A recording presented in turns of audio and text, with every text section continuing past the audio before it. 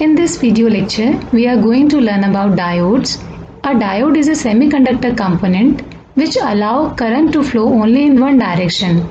Current flows from anode to cathode only. It is one of the basic components in electronic circuit that is used for protection, rectification, switching, and in many other applications. We have different types of diodes. First is a simple PN junction diode, and it is mostly used as rectifier for converting AC into DC, and it is also used in many other applications like in clipper and clapper circuit. Next we have Zener Diode. As Zener Diode works in a reverse bias mode only, and once it reaches the breakdown voltage, even if you increase the input voltage, the output voltage doesn't change. So it means it maintains a constant voltage at its output after the breakdown. So because of this property, it can be used as a constant voltage source in many applications. Next we have a Schottky Diode. Schottky Diode has a forward voltage drop of 0.15 to 0.45. So it is very less as compared to the forward voltage drop of a PN junction diode, which is around 0.7 volt. So because of this, it has a very high switching speed.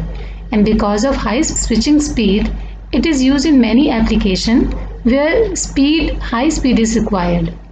Next we have a tunnel diode. Tunnel diode has a very fast response time. So because of this, it finds application in many areas. It is used in oscillators, microwave amplifier, in FM receivers, etc. Next we have light emitting diode. Light emitting diode is when forward biased, it converts the electrical energy into light. Because of this property, it finds application in displays and in many indicating devices. Next we have a photodiode. Photodiode is a reverse of light emitting diode, that it converts the light energy into electrical energy. When light falls on the top of it and enters through this transparent area into it, converts that light energy into electrical signal. It allows the reverse current when lights fall on it. So it finds application in different remotes and in many other applications. Next we have laser diode. Laser diode also converts electrical energy into light energy, and it finds application in CD players. It is also used in optical fiber communication, where light is used to transfer the data. It is also used in different medical instruments and for different medical treatments also. Next we have a Varactor Diode.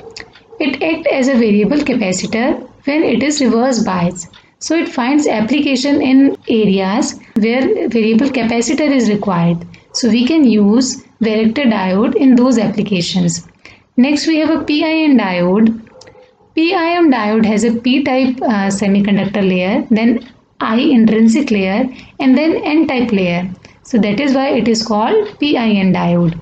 When it is reverse biased, it acts as a capacitor, and when it is forward biased, it acts as a variable resistor. So because of this property, it finds application in many areas.